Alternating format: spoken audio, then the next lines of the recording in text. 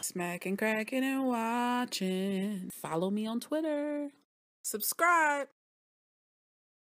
Ray Donovan, Season 5, Episode 3. This episode is called Dog Walker. The Dog Walker. Y'all ready? Let's get to it. Last week on Ray Donovan, we were in Vegas. Ray and Abby celebrated their anniversary, and the family interrupted with their selfish and shady situations. And by the way, Natalie has Ray caught up in some messed up situations. She shot her husband Rob up. She wasn't clear on the details. Did she kill him? Did she wound him?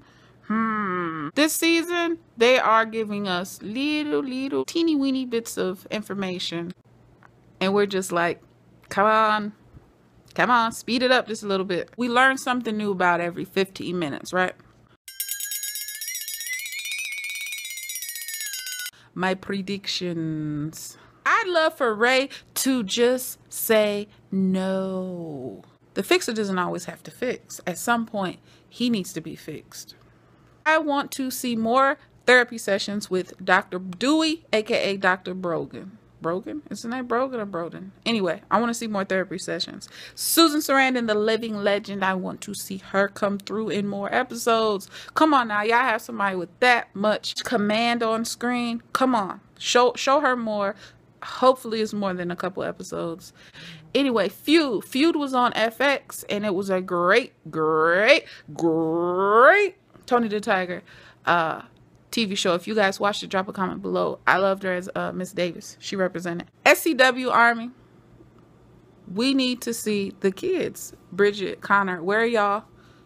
We know you're off in school, but we need to see you guys. Come on. We're looking for you. You're part of the show too. I think the title Dog Walker has every bit to do with Natalie. All the drama so far has to do with her, besides Abby. And her drama is, related to her illness. R.I.P. has to do with Natalie. Figure out all of episode 2. Where do I know her from? Did you guys watch Westworld? Well, I did. What a crazy show. She was on Westworld. Did you guys watch Banshee? She was on Banshee. What another... I can't even say crazy show. Well, how would you describe Banshee?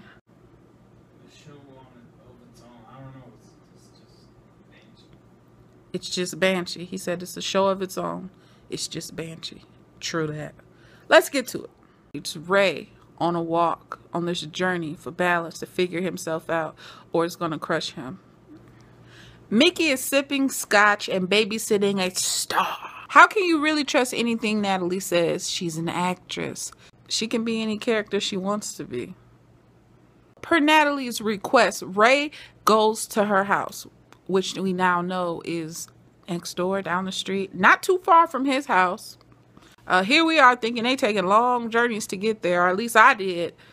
No, it's a hop and a skip, and we're there. He gets there. The house is a complete mess. It's a train wreck. We go upstairs, and when he was walking through the house, I said, you know what? That guy's not dead. She never said he was dead. Questioned her twice, and she never really gave an answer. She just said, shot. He bends the corner. This fool stabs him with the little bitty scissors that come in that emergency kit. Ray was stabbed in the chest. And I said, oh no, Donnie. Raymond. Ray is on the verge of taking someone's life, trying to prevent further injury to himself. This crazy nut job is in his shower, comfortable. The key word to all of this is she is so comfortable with him manipulating, seducing him almost. And I was just so like, what is her problem? You are overstepping your boundaries.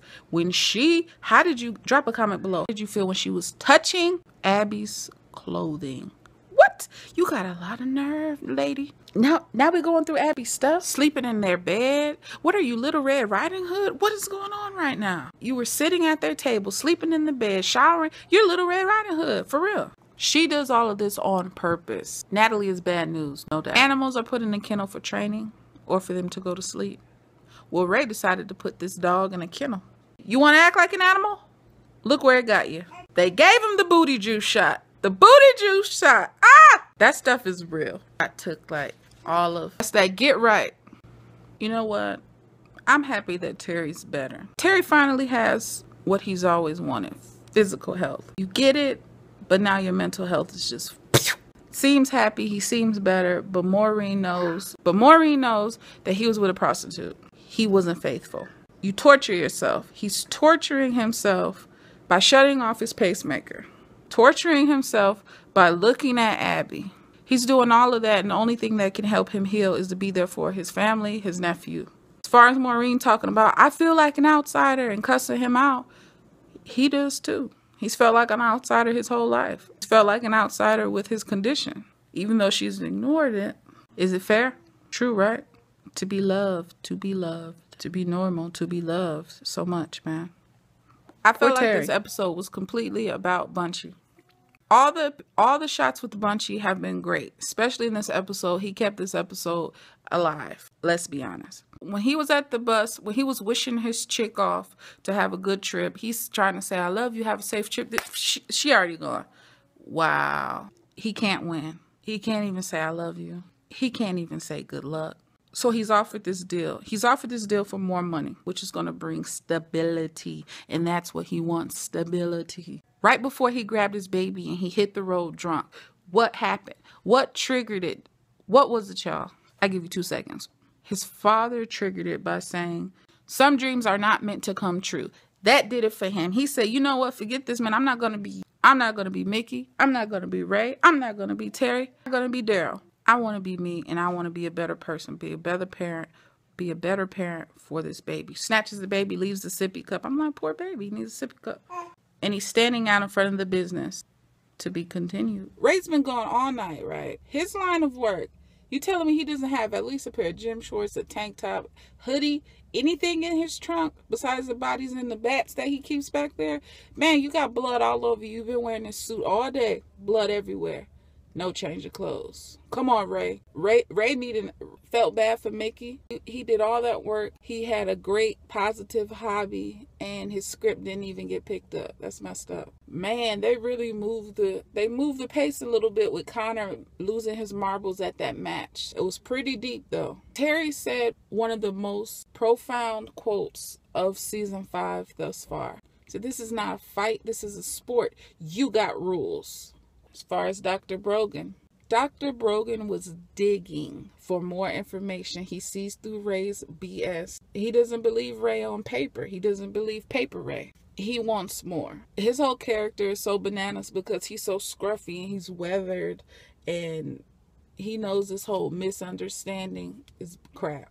When Natalie called, what did you guys think? She says, I need one more thing. It will always be one more thing. Fatal attraction waiting to happen. Drop a comment below because I have to know, what did you guys think about the baby? What did you guys think about the baby receiving a little bit of Justerini and Brooks on the pacifier when he dipped it into that liquor? Ooh, I couldn't deal. I couldn't believe he dipped that baby's pacifier in an alcoholic beverage. Shenanigans. When we were back at the Donovan residence, Ray sitting in his chair, just looking at his family, and we see Abby, and we just knew, we just knew. About when Abby stood from her chair and she walked towards Ray, when Ray grabbed his bottle and he said, let me just walk the dog. Let me just walk the dog. That's when we knew things were more than what it appeared to be. That's when we learned Natalie was the neighbor, and they were both outside walking the dog. This is messed up because Ray was walking the dog with the liquor bottle, so you can tell at that point he wasn't really in a good headspace. When you're not in a good headspace like that, you have nothing to lose. You do reckless things, and we know what he ended up doing with her. That was the night Ray and Natalie officially met in their neighborhood. She started asking questions. What do you do? He knows she's a star. He knows she set him up, and he allowed her to play him. What do you guys think was the reason why she kept the jersey? And what did we also find out? She was the reason why Ray and Abby got in the car accident. Wow. I can't wait for that particular moment to actually be shown on camera, because I'm sure there was a effed up crazy reason why the heck she was running around looking at them in her underwear. I can't. This chick is off the chain. This Natalie character is off the chain. At the end of every episode, I rate it on a scale of 1 to 10, and it goes a little something like this.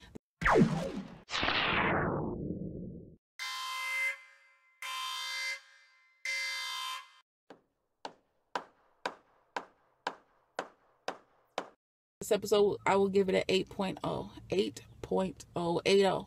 8 flat. Because, only because of the pace. The pace is like a roller coaster. It's like the shaky beginning of the roller coaster ride. We're at that point where we're just waiting in the sky. And then we get to that corner jerk. Every now and then, they'll jerk it. But we still haven't hit this point. And we're all waiting for this point. That's the only reason I give it an 8.0. Another point that I thought was kind of... He was rocking the Bob Barker spayed and neutered t-shirt. And I thought that was a hilarious touch to put on the show. We could learn a lot more from Terry. I think Bunchy needs more time to speed up the main character Ray's story. And what's Mickey gonna do? Because now he needs that money. He doesn't have the script. He's getting in bed with some other folk. A lot can go down. Until next time. Peace.